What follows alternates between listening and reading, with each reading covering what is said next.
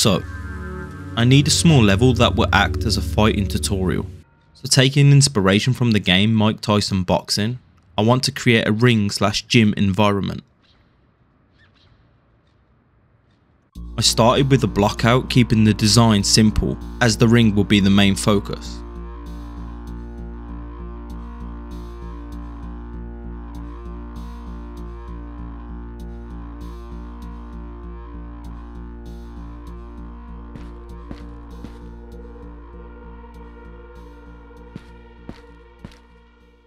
I textured everything up and tested it out to see how it feels. I added a few posters on the walls and placed a few props. It doesn't feel shady enough though, especially because an illegal prize fight will take place here. So I worked more on the atmosphere. The idea is to make the ring the main focus and everything outside of it coated in shade, ironically making it a shadier place.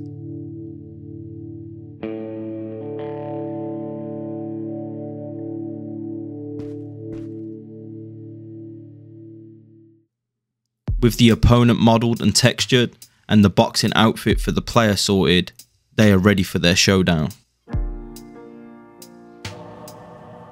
The hype just isn't there. We need people around the ring that are actually watching the fight. I created these cheering silhouette models and placed them around the ring.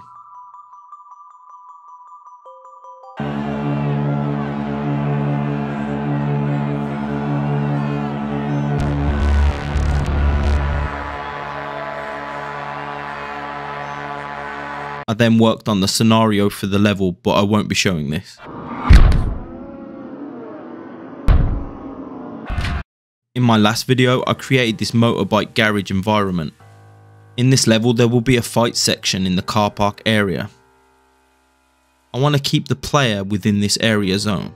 Something I'm not a huge fan of in video games is invisible walls. However, I understand the convenience of them, especially for a solo dev like me. I'm somewhat forced to use them mainly because creating a vast open environment that have creative ways to keep the player in the playable area would take so much time to achieve every time. So my hands are tied, but I will avoid them when possible. So I wanted to get creative when it comes to the invisible wall system. I don't just want an actual invisible wall. So I started with blocking out the bounds. Then I created a simple scrolling fog material by creating a gradient. Then I have a panning ripple texture on top of it. I then applied it to the bounds. It still needs improvement. So I implemented the function to only display the bounds if the player is within a certain radius. All in all, I'm quite happy with this system, and I think it beats just having an invisible wall.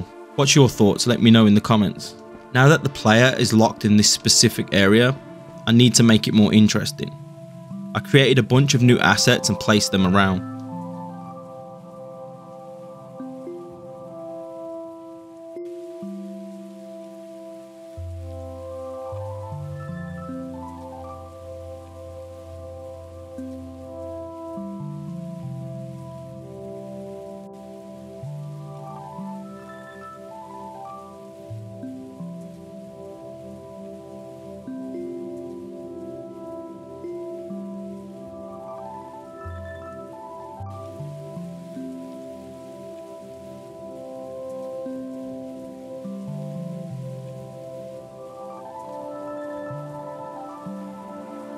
Now all that's left is enemies. Let me introduce you to the Ronnie Soldiers, a mean biker gang that likes to strong arm small businesses. The gang consists of many members.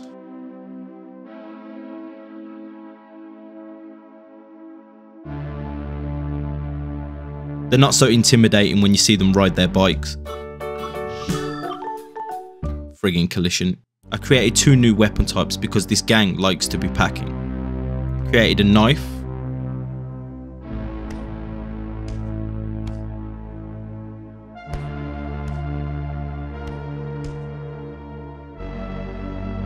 And a baseball bat.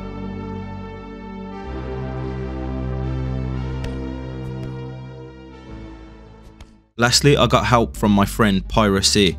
He helped me with an inventory system. He has an awesome channel where he posts devlogs in a very true to life way, It's an uncut casual watching experience. The link to his channel is in the description. The idea for the inventory system is to have something similar to Tomb Raider 3, with how the inventory items are rotating around a sphere.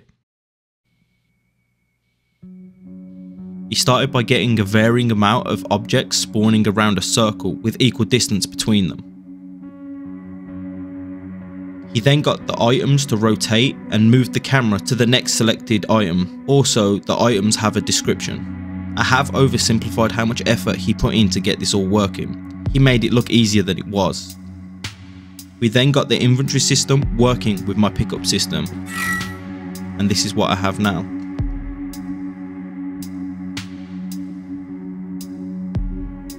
I think it could be improved more visually, but I'm happy with it for now. But it will definitely go through some changes. So that's pretty much it for now. Thanks for watching. Quick shout out to my Patreon members: Ink Ribbon, Kevin, Ema of Asgard, Barely Functional, The PC Xbox, Internet Rob, Angry Bear, Decades Apart Productions, Azroix, Pixel Pagos, and Tatty Gum Cancer. Thanks for watching.